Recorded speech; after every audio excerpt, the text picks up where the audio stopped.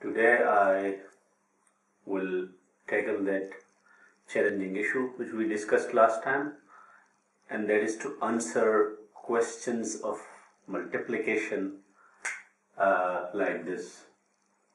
So how would I answer a question like 2 apples times 2 apples or 3 apples? So you see, this was a motivation in the very first video. So to answer questions like that, we need to reassess the interpretation of multiplication.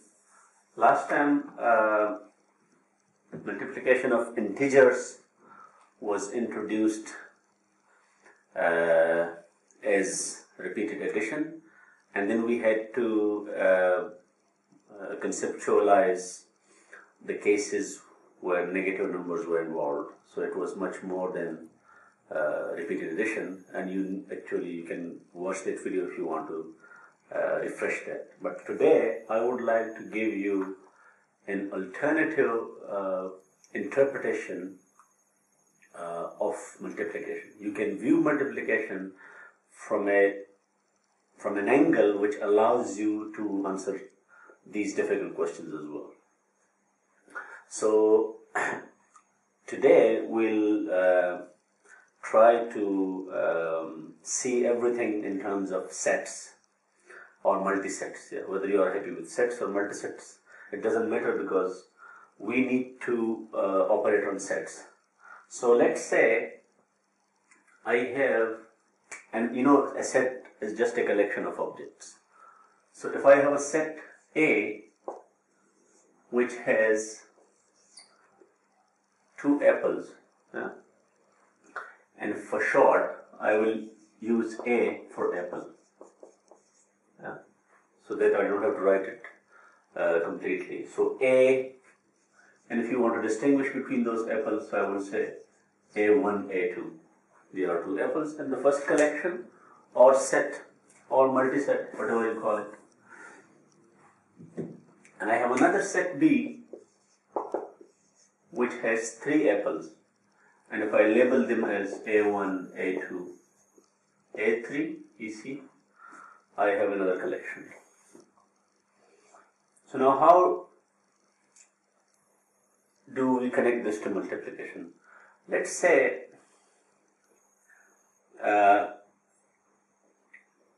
you will be doing something very similar to multiplication, but let me start slowly. So if I start with one of them, let's say if I start with, let's say, this one, yeah, this set B, which has 3 elements. If I only want to replicate this, yeah, so this set has 3 elements, so I can say that the size of B, if I use hash for the size or number of elements, if this has 3 elements, yeah, so if I take this once again, and if I repeat this, so I will get this set, and again if I repeat it, then I will have 3 plus 3, I will get 6, and that will be the same as I'm multiplying this 3 by 2. So this will be something like this, that I have 3 apples, yeah, and I just multiply this by 2, twice 3 apples. So this 3 apples actually is the size of this set, and if I'm multiplying that by 2, I am taking this set twice, yeah. So 3 elements, again 3 elements, and that combined set has 6 elements, yeah. So I would say multi-sets, because these will repeat, yeah? So if you want to be accurate, I will say I am thinking of a larger set, A1, A2, A3, and again A1, A2, A3, and you see this is a multi-set. So this new set will have 6 elements. That's what you mean by 2 times 3 apples. Now, but this view cannot answer the other question, like 2 apples. So now it means that we have to somehow work on these 2 sets, and that will be different from repeating it. So I'm not repeating B twice or thrice. I'm not repeating A. I'm combining elements of this set with elements of this set, or to be specific, apples of that collection to apples of this collection, and the combination will be something which I can relate to multiplying 2 numbers. So I combine them in such a way, combine these 2 collections in such a way that I take 1 apple from there, 1 apple from there, and then for that same apple I can pair it with this. So these are different pairings possible. Yeah? And that A1 can be paired with A3. So the first apple of that collection can be paired with any of these 3, so I have 3 possible pairs. Then I start with the second apple, and that can be paired with this, the first apple. That second apple of the first can be paired with the second apple of the second collection, and that second apple of the first can be paired with the... So how many pairs do I have? 1, 2, 3, 4, 5, 6, you see? The number of elements is still 2 times 3. 2 elements here, 3 elements here. But now we are dealing with quantities. Yeah, it's not just count, we are also taking into account what we are counting. So we can actually invent a notation, and this is what you mean by A cross B. So this is a product of 2 sets, Cartesian product if you want to call it. So now I can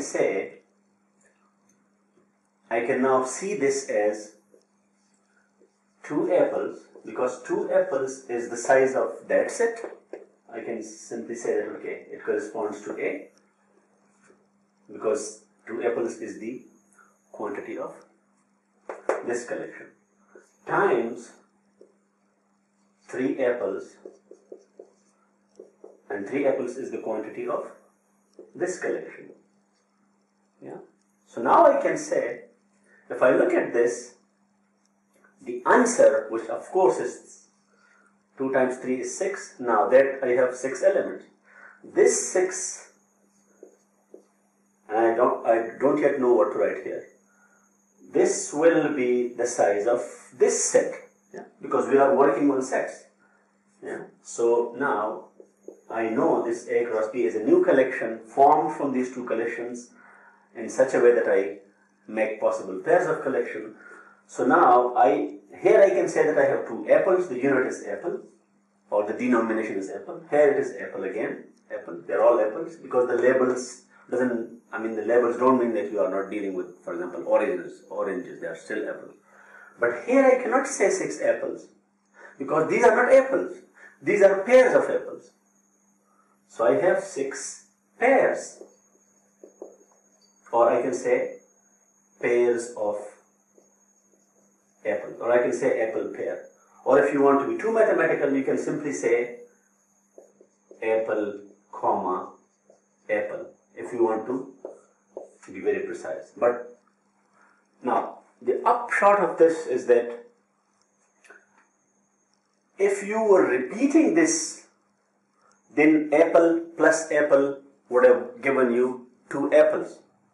That is like repeating something. Here you are not repeating, you are pairing.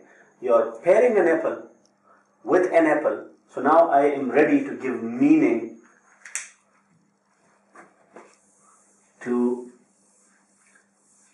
the pair. Yeah? I can now say that if I take an apple and if I pair it with another apple, this has to be seen as a single pair of apples. Now, this is not apple, this is apple pair or pair of apples. So now I can safely say that 2 apples times 3 apples, because the only sensible way to make sense of this multiplication is the Cartesian product of 2 sets, of which, yeah, these two are sizes. So now this will give me, because you see I don't lose the numerical value, it is still 2 times 3, 2 times 3. Now I have 6 apple pair, 6 apple pairs. That's because then you don't lose the identity of these two apples. Yeah? Do not confuse, because a single apple pair has 2 apples. Yeah, but we're not adding. Yeah? If I want to know how many apples do I have in a pear, the size of a pear will be 2, but that's not my concern. I'm not interested in the size of a pear. I just want to see this as a single pair, because that is the meaning I can give to A cross B. Yeah? So A cross B is a new collection, and that is an abstract collection of pairs of apples, and 2 apples times 3 apples, or 6 apple pairs, is to be seen as the size of this set. I hope you got my point. So, what we can conclude from today's video is that we must distinguish between 2 kinds of multiplications involving units or denominations. Yeah. So, for example, 2 times 3, we know what is 2 times 3.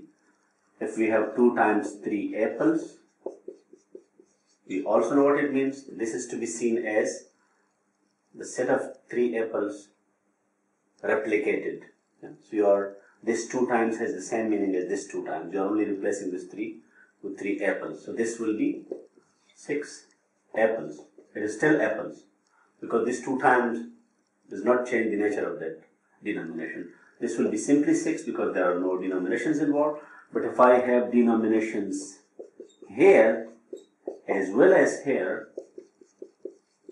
the only sensible way of defining this multiplication, of course, in all cases, my number will still be 6, but the denomination used here cannot be apples, it has to be pairs of apple, and I'm just writing it as it is so that you know what I mean. I should be writing it as apple comma apple, or you can, if you want to write it, you can say apple pair, because it has to be seen as a single pair. That's it for today. Next time we will take up this idea further, and maybe we are in a position to introduce division involving these denominations or units. I don't need to explain that you can easily extend these ideas to numbers involving negative sign, because you know what a negative number means. So if you know what minus 2 means, you also know what minus 3 apples means. So if I now put any minus signs, the rules from my previous video will actually dictate how it should be done. For example, 2 apples times 3 apples should be 6 apple pairs, 2 apples times minus 3 should be minus 6, and minus 2 apples times minus 3 apples should be plus 6 apple pairs. I mean, you are clever enough to guess that. So, bye for now, and see you in the next video.